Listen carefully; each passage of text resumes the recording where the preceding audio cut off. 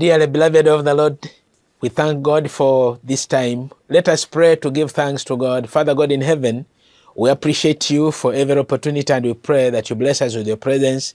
We are in a world where there are lots of things that take us off our faith line, but we pray the Lord you encourage us. And as we read your word, pray the Lord your Holy Spirit will continue teaching us through, in the name of Jesus Christ our Lord. Amen.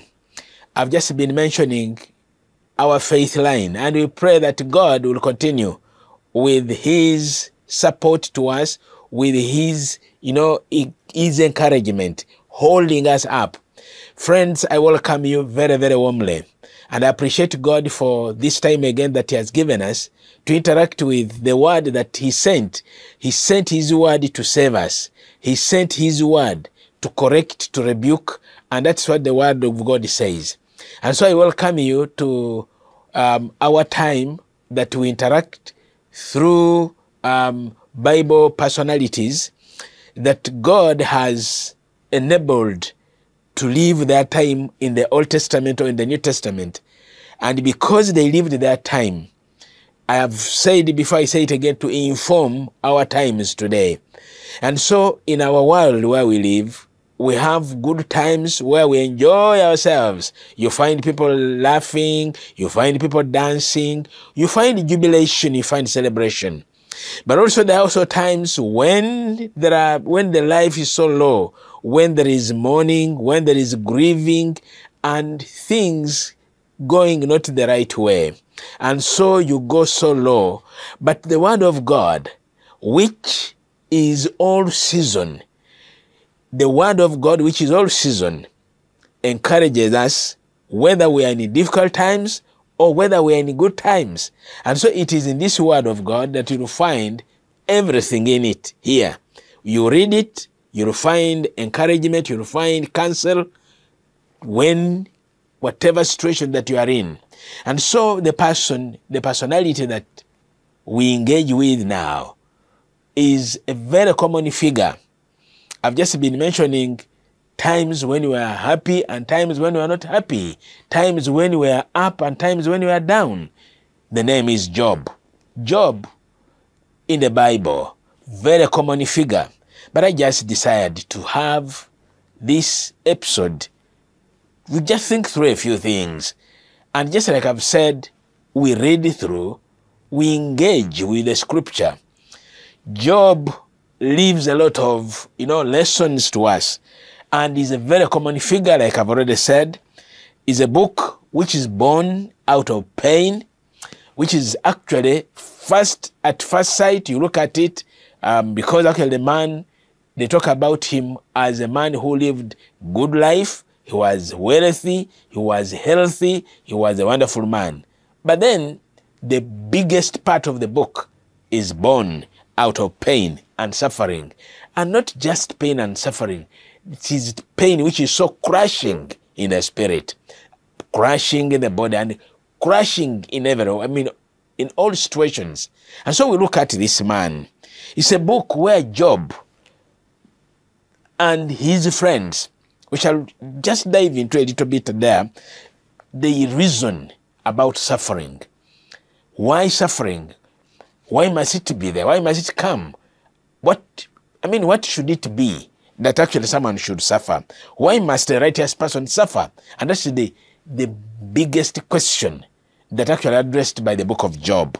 And those of you that have read the Bible, we have different types of literature that we read. Some of them are historical books, some are poetic, and this particular one is poetry. It talks the language, literally language, that actually you have to read and understand it better, but of course actually understanding the background, understanding the context in which it is spoken. And so Job comes as a man who suffered but never turned away from God. And this leaves a great picture for us, and the reason why we are reading it, the reason why we're talking about it. He suffered but never departed from God. And so it is at this time that I want to get straight to the scripture and read a few verses to set the pace for us, to look at what it is all about. I know people have read it. They have, over and over. We have preached about it over and over. And even if you have not preached, someone has heard. Of course, actually, Job is one of the most common books, common names. Talk about suffering, someone will be quoting Job. But we just want to dive into it and see what it says a little bit more in these few minutes that I have. Now, Job 1, the Bible says, there was a man in the land of Uz, whose name was Job, and that man was blameless and upright one who feared God and turned away from evil. Very, very important there. And verse 2, they talk about his health and wealth. And so there were born to him 7 sons and 3 daughters. He possessed 7,000 sheep, 3,000 camels, 500 yoke of oxen, and 500 female donkeys, and very many servants, so that the man was the greatest of all the people of the East. And verse 4, that his sons used to go and hold a feast in the house of each one on his day. And they would send and invite their 3 sisters to eat and drink with them. And when the days of the feast had run their course, Job would send and consecrate them.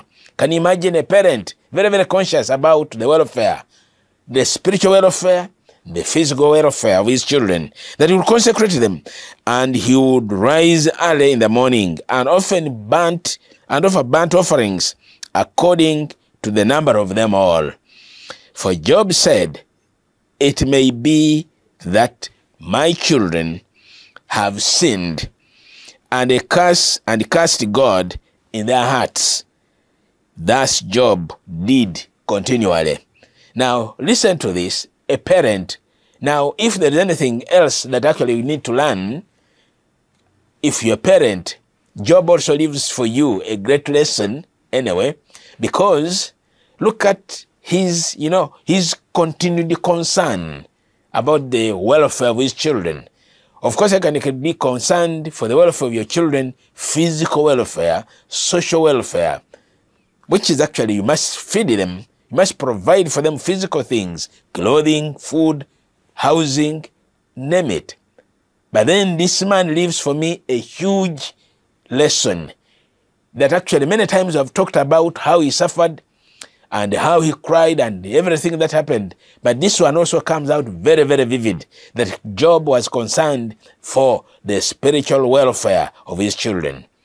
And so I just want to challenge us that all those of us who are parents, that we need to have this kind of spirit, having the concern for the spiritual welfare, the spiritual upbringing of our children, of our family. And so this man Job lives for me something that actually I have picked, and I need to do something about helping my children grow in the line that pleases God.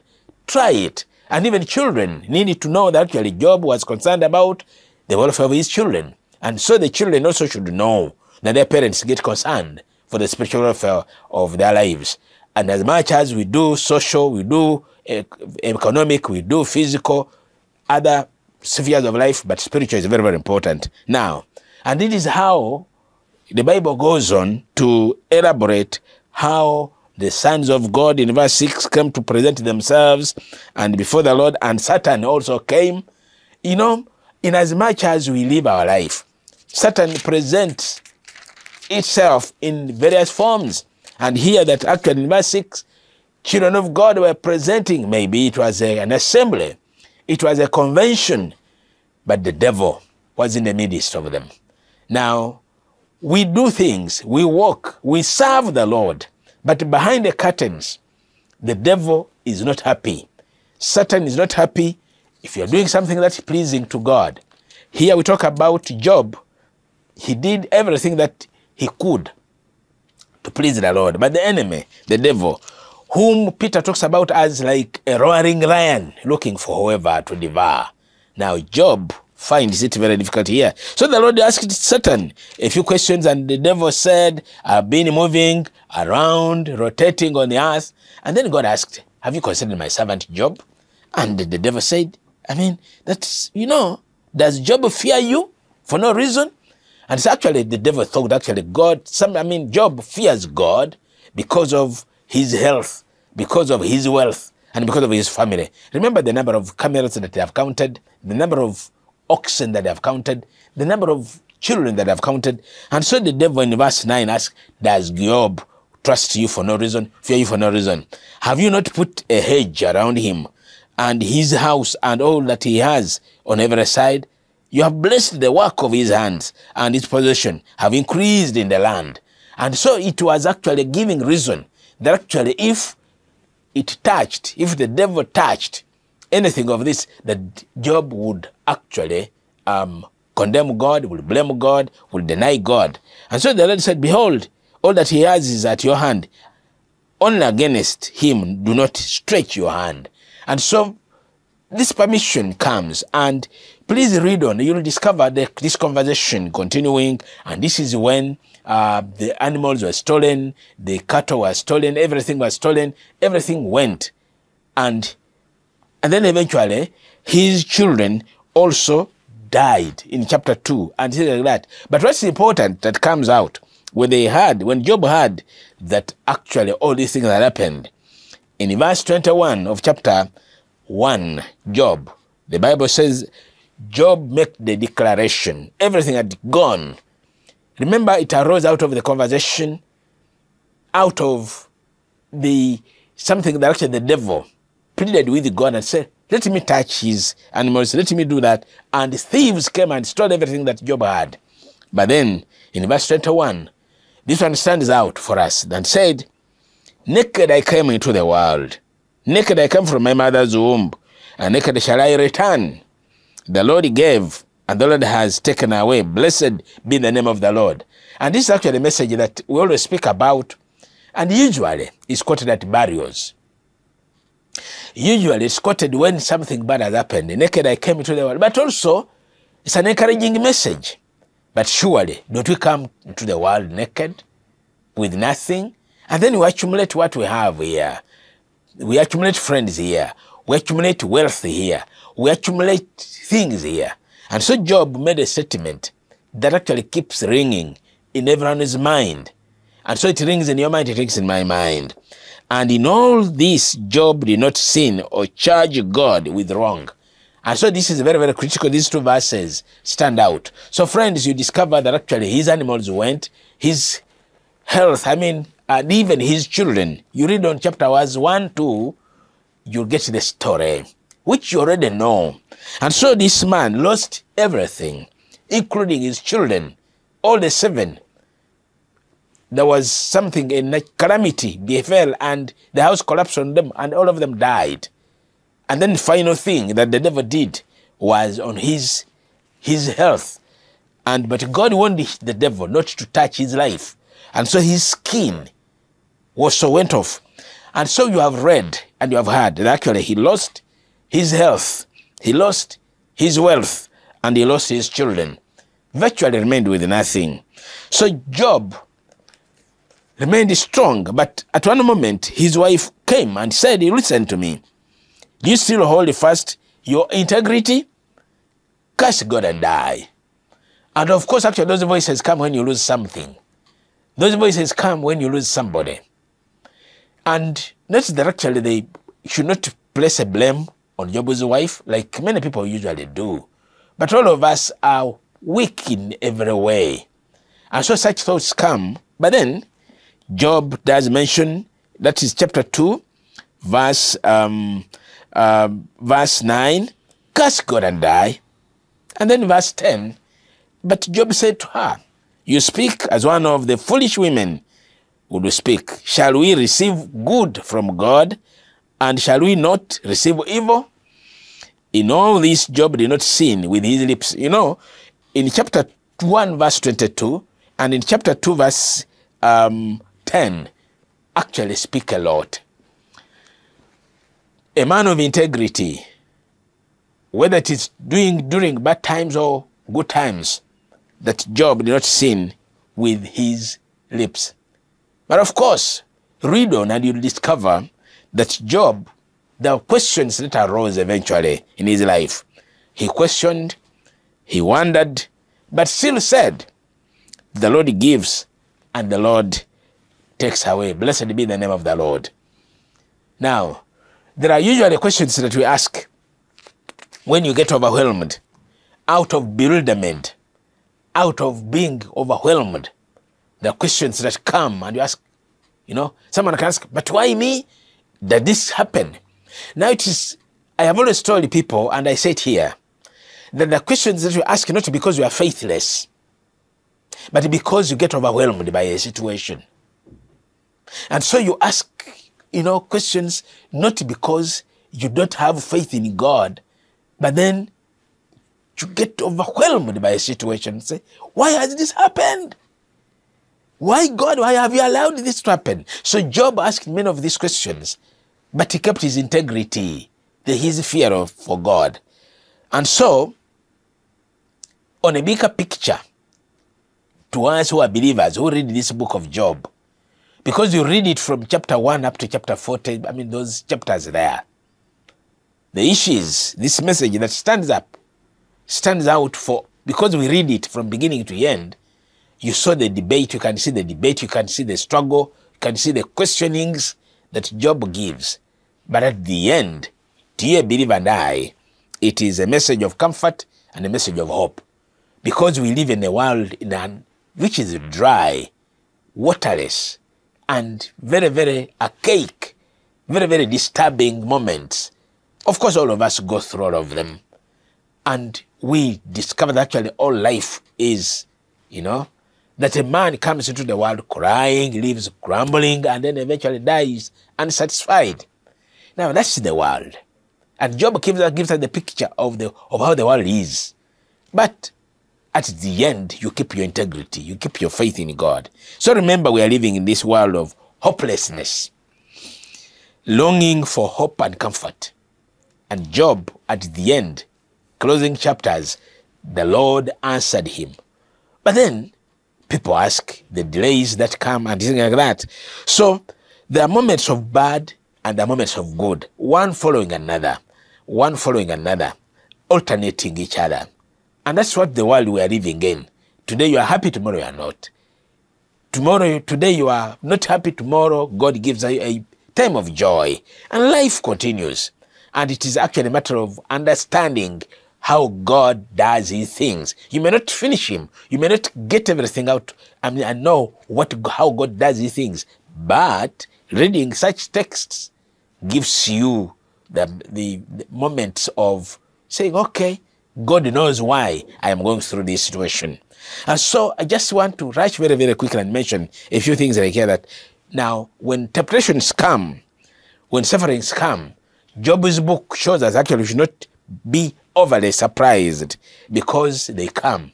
Blessings come, yes, we thank God, but temptations, the tempter watches to see how happy we are. And then it comes also to disturb. And the devil mentions that you have always blessed the work of his hands. And so we discover that actually these things follow one another, like I've already said. But remember, the temptations come and they visit human beings. And so the book of Job tells us to be on the lookout all the time, that when you are tempted, when something calamity befalls, you should not forget that God is the one who takes good care of us. That actually things happen like that. We get overwhelmed, but continue trusting and believing God in everything that we are in. Now, bad things can happen to good people too. This is another very important standing out point, that bad things can happen to good people as well. Spiritually alert, righteous, good people also suffer. Now, Job gives us a picture here. And so that actually when it comes, you already know that a righteous person, a good person is not above this. The devil does many bad things, even to the righteous people. So recognize that everything in life comes.